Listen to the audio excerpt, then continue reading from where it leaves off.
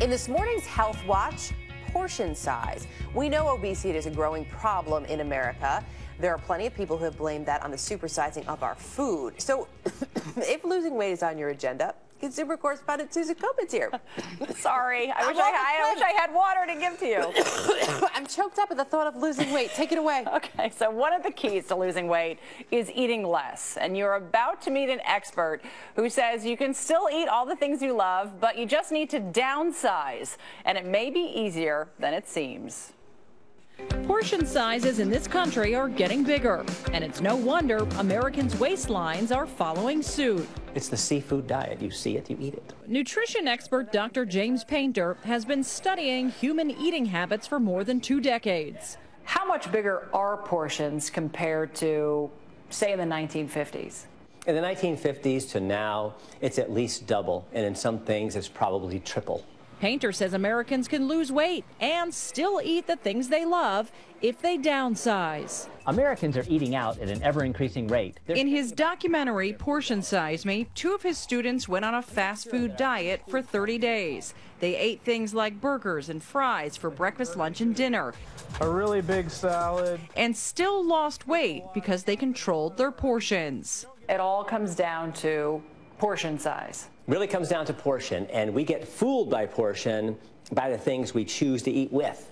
And so if we eat out of something big, we eat more. If we eat out of something smaller, we eat less. So we put his theory to the test. Thank you for coming, everybody. We invited 10 people to an all-you-can-eat ice cream social. Take as much ice cream as you want, as much as you think you're going to enjoy. Then we split them into 2 groups. Oh, Oreos are the best. The first group was given small cups, small spoons, and a small scooper. They were offered toppings like chocolate and sprinkles, and each bowl was weighed. This group seemed to enjoy every bite. Getting some ice cream ready. Then we brought in the next group. This time, they were given large bowls, larger spoons, and a larger scooper. And again, we weighed how much ice cream they decided to take. Finally, we brought the groups together. Does everybody feel like they ate enough ice cream? Yes. And revealed the truth of our experiment. Here was your bowl and spoon. Group 2, here was your bowl and spoon. In the end, the group with the big bowls ate nearly twice as much. You guys had the big bowls and you piled it on.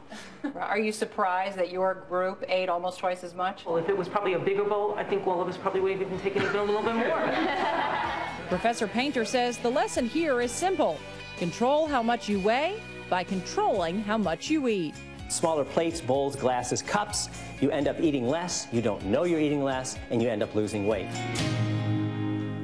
And just by switching from a huge dinner plate like this one to a plate like this one can save you a bunch of calories, and you probably wouldn't even notice. You'd be eating less and not know a thing. It's amazing what a great trick that does on your mind. It is important, though, to use a bowl or a plate of some kind when you're eating, especially something like a snack food, right? Right. So instead of eating out of the bag, you pour some chips into a bowl so you know that you're getting 10 chips. Because what most of us do, we start eating out of the bag and we just eat and eat and eat until we get sick.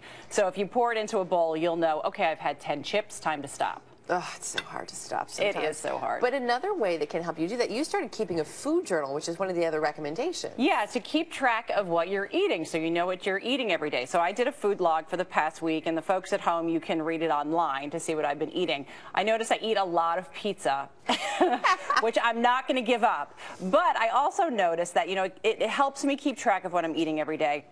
But also, because I'm keeping this log, I didn't want to write down bad food, so I stopped eating a lot of the bad food that I would normally eat, like a lot of candy. Like, there's some candy on my food log, but not as much as I would normally be if you weren't yeah. writing it down. And it's not just when you write it down and put it online for, say, our viewers to see at home, but people say that has the same effect on them, even if no one else is reading. Yeah, because you don't want to look at your log and say, I am a huge pig. Look at all this junk I've been eating every day, right? Have you been looking at my food log? No, but you know, it helps. It helps a lot. Great tips, and easy for us all to implement. It's easy. Susan Copeland, thanks.